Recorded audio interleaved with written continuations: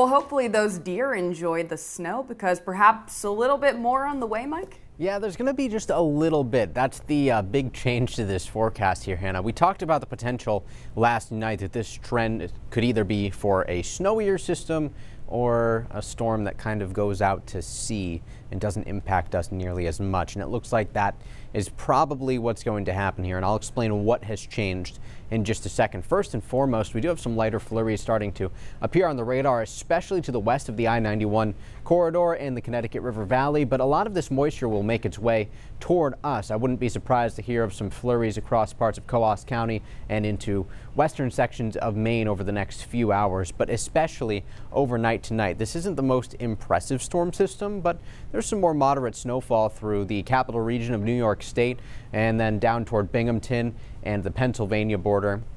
And south of that is where we see more rain getting mixed in New York City, New Jersey, and south the Delmarva Peninsula. Mostly rain at this point and not much coming behind it. So this storm as a whole is really not all that impressive. It had the potential to be, but I don't think it's going to end up being a blockbuster storm by any means. Over the next few hours, cloud cover increases, mostly cloudy skies expected tonight.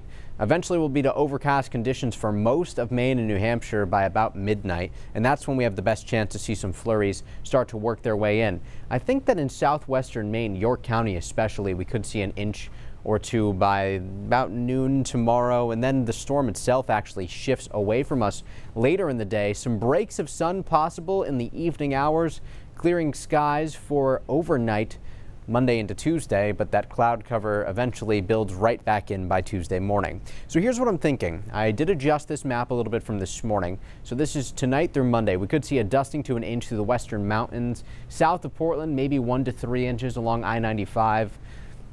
I'm really not all that enthusiastic about this, and the snow itself is going to be fairly light, so minimal impacts expected, which is great news for anybody who has to travel.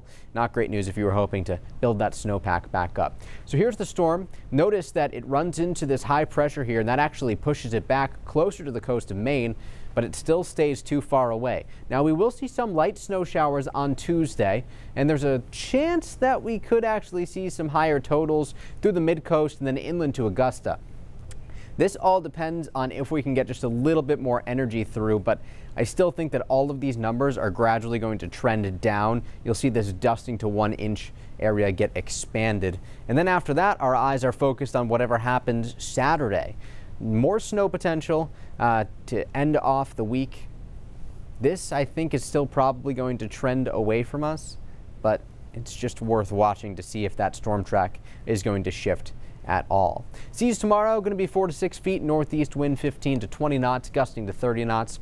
7-day forecast inland, a lot of 30s, blustery on Wednesday as that storm clears out, and then watching that storm again on Saturday. Since we'll be on the cold side, I did bring temperatures down for Saturday and Sunday next week.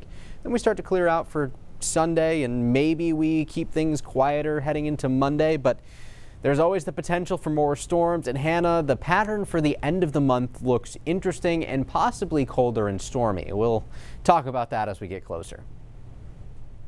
All right. Thank you, Mike.